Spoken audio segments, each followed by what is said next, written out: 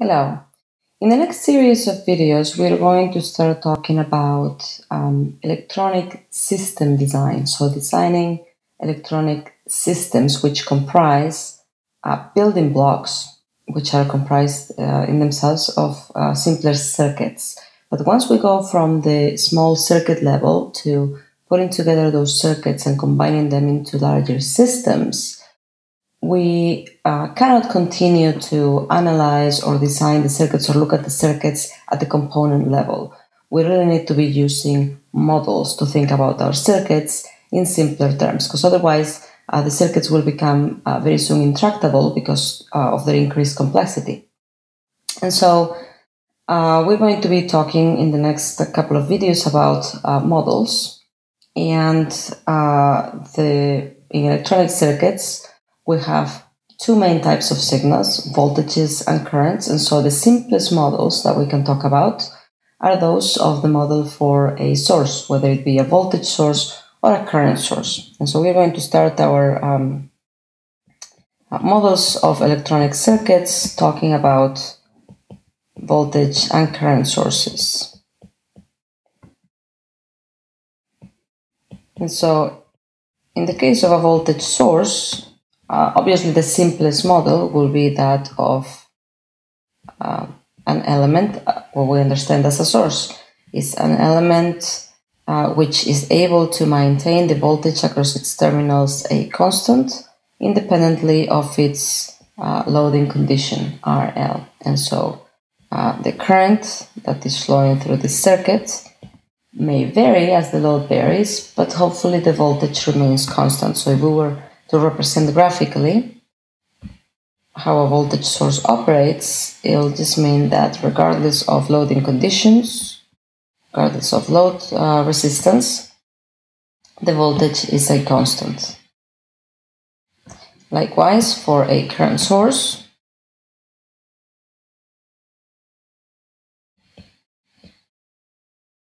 the ideal model will be that you have an element which is able to maintain the current through the element, through its terminals, constant, irrespective of loading conditions. And so the idea is that the voltage across the element will change as needed with a varying load in order to keep the current constant. And so if you were to graphically represent that, you will have that for varying loading conditions, you have a current which remains constant. Now, these are ideal models. In practice, we know that we're never going to be able to design a source that is absolutely perfect for every loading condition.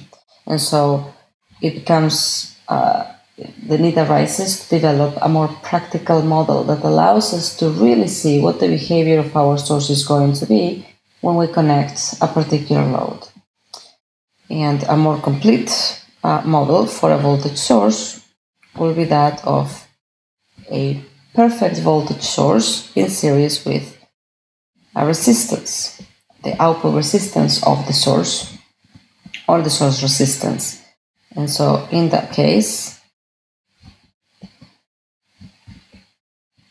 if we are modeling our source as the perfect voltage source V in series with resistance Rs, where this will be our new model, what's inside that box, now we can see that, well, the voltage across the load is not going to remain constant, or the voltage delivered by the source is not going to be constant irrespective of loading conditions, but only when there is a particular relationship between the load and the source resistances, right? And so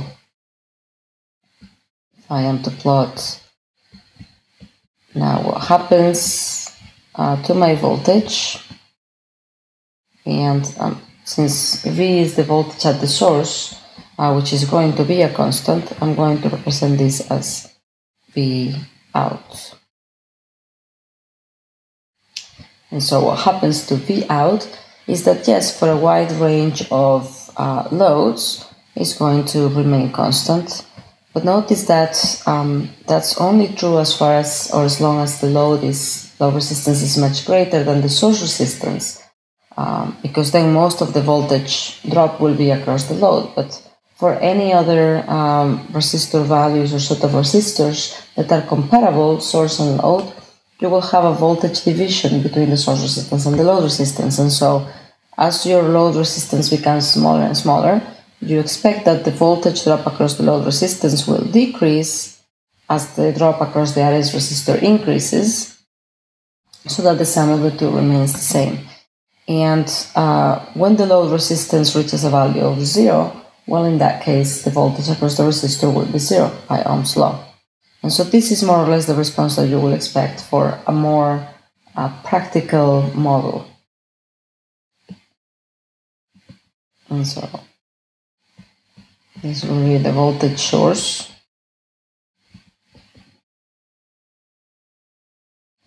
A practical model for it. And again, we can see that it tends to the ideal behavior when RL is much greater than RS. Typically, we consider an order of magnitude to be much greater. And in the ideal case above, we had assumed that the source resistance was equal to 0. And so the closer we are able to make the source resistance to 0, if we are designing a voltage source, the more it will behave as an ideal voltage source. Likewise, we can come up with a more practical representation or model for our current source. And that typically will be represented via a Norton equivalent circuit, given that the output is a current, which consists of a current source in parallel with a resistance. We will call that Rp for the parallel resistance of the source. And likewise, we will have a load resistor connected. Our new model is whatever is included inside this box.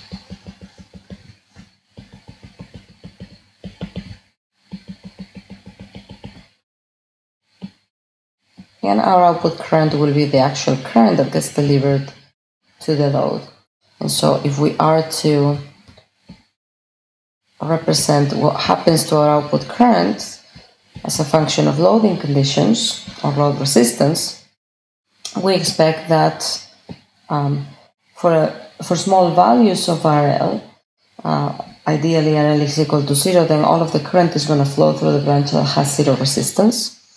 But as long as RL is much smaller than the parallel resistance, the output resistance of the current source, we're going to see that that is the case. Most of the current I will be delivered to the load, and so for smaller values of RL, we expect the current will be constant. But as RL changes and it approaches Rp, then the current is going to be divided between the two branches. We have a current divider circuit here type of scenario, and so at some point, this is going to start decreasing. And so again, we can see that we approach the ideal behavior of a current source whenever RL is much smaller than Rp. And so if we were designing a current source, we can see that ideally we will want the output resistance of the source or the parallel resistance to be equal to infinity, or trending towards infinity. And so that will be it for the models of voltage and current sources, which again represent the two types of signals that we are going to be studying in electronic circuits, voltages and currents. And we will see that every single circuit or system that comprises several circuits, we are going to be able to model the particular portion or stage of the circuit that we are designing with a particular model. It may be a voltage amplifier, a current amplifier, a transconductance or transresistance type of amplifier, where it will be converting voltage to voltage, voltage to current, current to voltage, or current to current. And then any prior stage or any follow-up stage, we can typically model via a source. If the previous stage is providing an input signal in the form of a voltage, it will be a voltage source. If it's providing a signal in the form of a current, it will be a current source, and then the subsequent stage we can always model as a load, which typically will be given by the input resistance of that subsequent stage. And so these models, even though simple, we're going to see that they are very generally applied to electronic systems. Thank you.